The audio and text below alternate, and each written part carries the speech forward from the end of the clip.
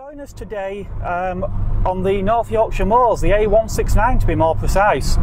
We've just been to a cafe that opened earlier this year, the NY500, which I've never been to before, so that was quite interesting. We've got, as I say, a cafe and some classic cars inside and some bikes as well, so definitely worth a look if you're ever out this way. But the real reason I've came up here today is to drive the roads over the North Yorkshire moors towards Goathland and Whitby, and possibly later on we may head over the top towards Gisborough and down another road that's I've wanted to check out for a while, heading down from Stokersley, which is supposed to be another great driving road.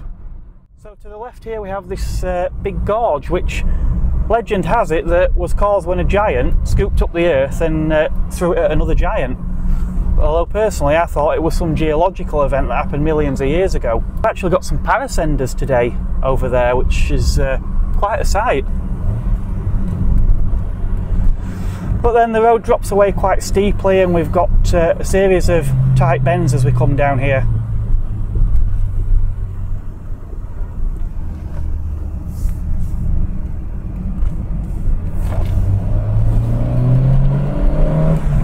From there the landscape starts to change from fields to moorland heather.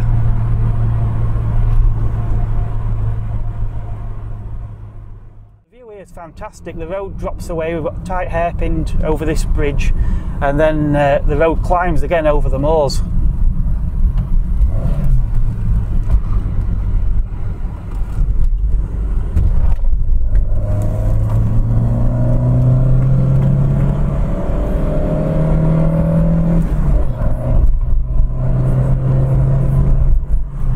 It's actually brightening up a little bit. It's one of those roads up here where the weather can be really bright everywhere else, and you can get up here on a summer's day and it can be like the dead of winter with fog, but I can see the mist starting to lift actually and the sun trying to break through. As we get closer to the coast you can actually see out to sea beyond Whitby on a clear day. But before we get there we're going to take a slight detour to the village of Goathland. Now it's the village used in Heartbeat, which portrays the village of Aidensfield. But it's quite interesting to look around. There's also an old railway station and you can get a steam train from Pickering, I believe all the way out to Whitby. And throughout the year there's various events, like in Whitby they have the Goth weekend and the War weekend, and you often see people around the area and indeed on the train as well in period clothing.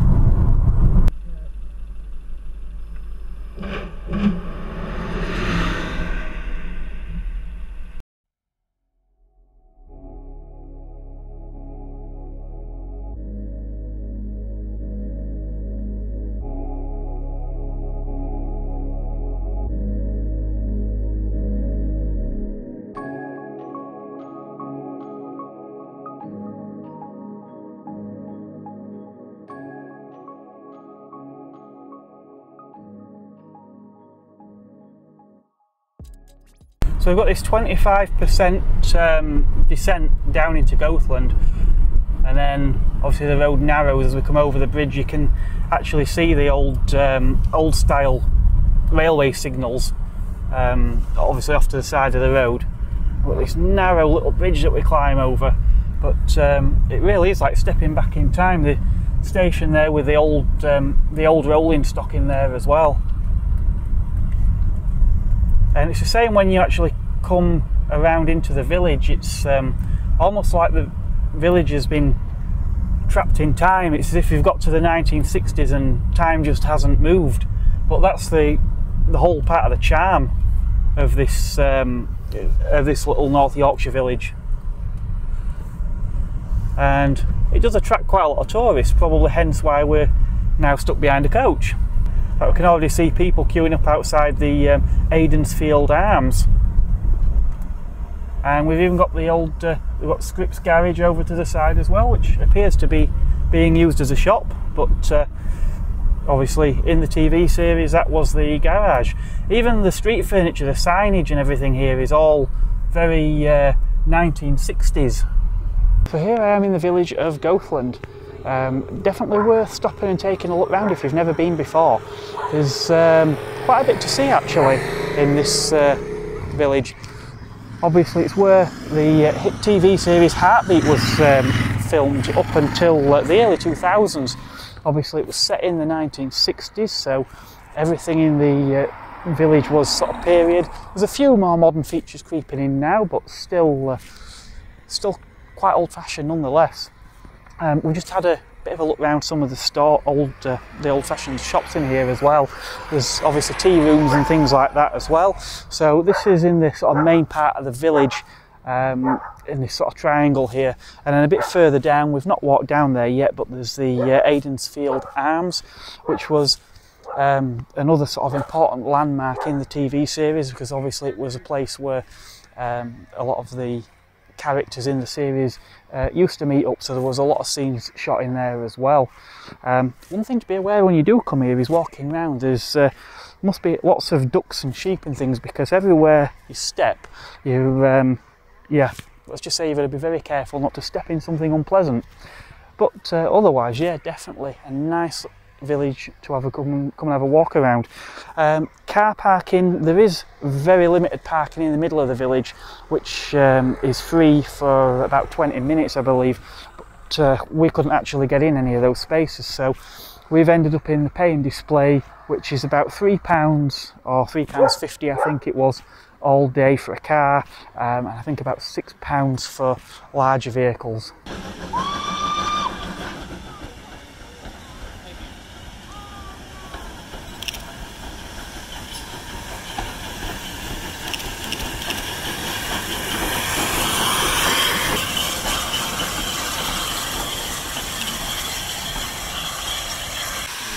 That was a steam train coming in, which I presume will now be heading off towards Pickering.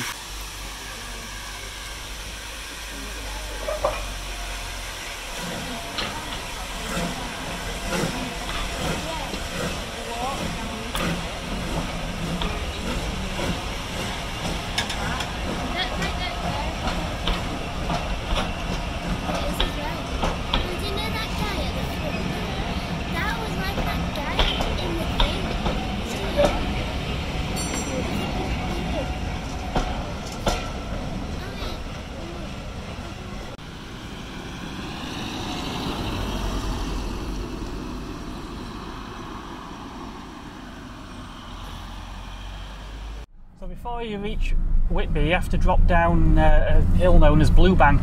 Very, very steep hill with an escape lane on, but it's quite a view off to the side, but yeah, definitely wouldn't want to run away too quickly down this hill.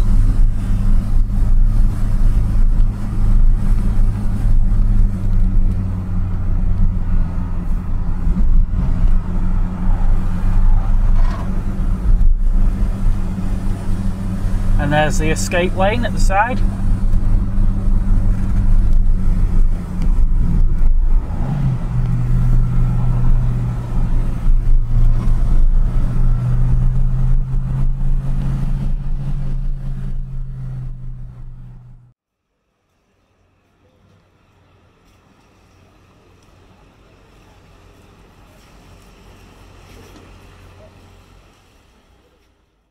So after a drive over the moors to Whitby, naturally you work up quite an appetite, and ordinarily in Whitby you'd go to the Magpie. It's quite a well-known fish and chip shop, and generally people do queue out of the door, but today we went to one a bit different called Papa's, which was really nice, and I would say well worth a visit. We actually sat in, and yeah, the decor was nice, the staff were friendly, the food was brilliant. I'd recommend go for the medium haddock and chips like I had, because to be honest, unless you've got a very big appetite, you're not going to finish anything larger than that.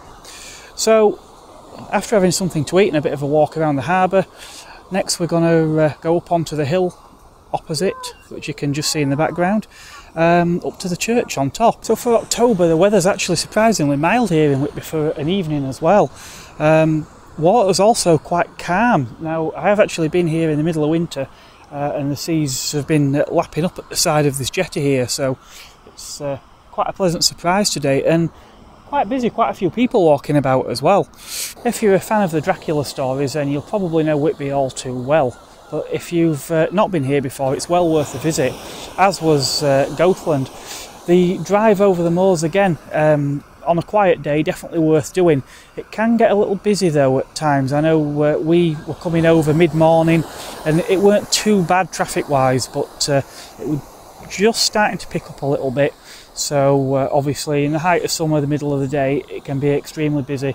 And it's not just cars driving over there, as it's the sort of main route over to this part of the coast. You get commercial traffic as well, so it can become quite slow going, but hit it at the right time. It's a fantastic drive. So when you catch up with me again, hopefully we're going to be up on top of that hill. There's supposedly a few hundred steps up to that church. I can't remember exactly how many, and to be brutally honest, I can't be bothered counting them. But yeah, I'll catch up with you a little bit later.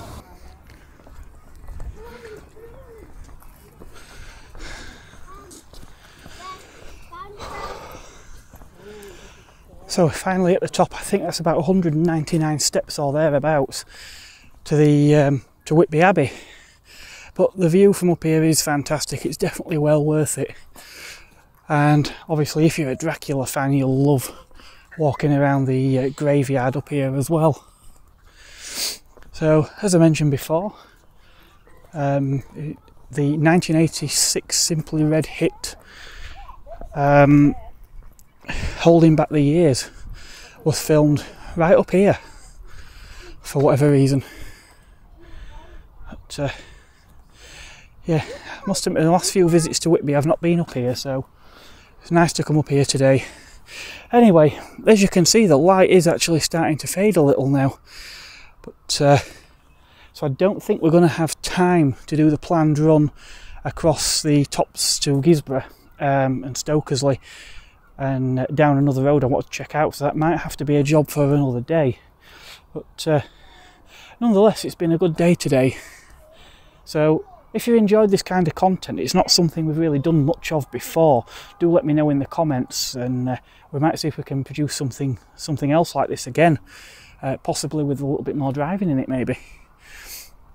If you are enjoying this, please do hit the subscribe button as well. That way you won't miss any future videos, and hopefully there will be more of this sort of thing coming along soon.